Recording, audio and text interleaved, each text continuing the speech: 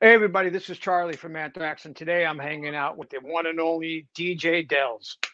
These three albums right here, can you see on the screen? Oh yeah, yeah, The artwork on them. yeah. Are these any particular people? So Because I've heard so okay, many rumors throughout the years or assumptions. I'll give you a description of two of them because the one all the way to the left, the first album, I had nothing to do with that. Mhm. That design, that was someone else. But then spreading the disease, which is the one with the guy coming in.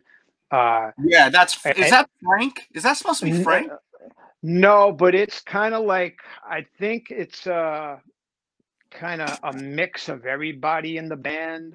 Okay. And I mean that whole record was supposed to depict, you know, a fan uh, from the show being like wheeled in to this area into this like triage setup area where he's being detected for, you know, Radiation or something.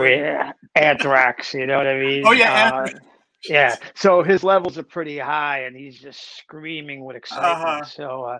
So that's how that one came about. The next one, which is State of Euphoria, um, I've been telling this story lately.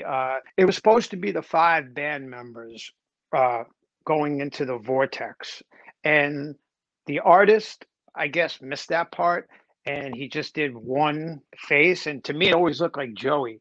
Yeah, Uh, that's what I thought. But if you look close, you're kind of like, wait a I'm minute, like, is huh. it, you know? It's yeah, it looks more like him and more like a continuation of the guy from the spreading cover too, you know. So, Uh-huh.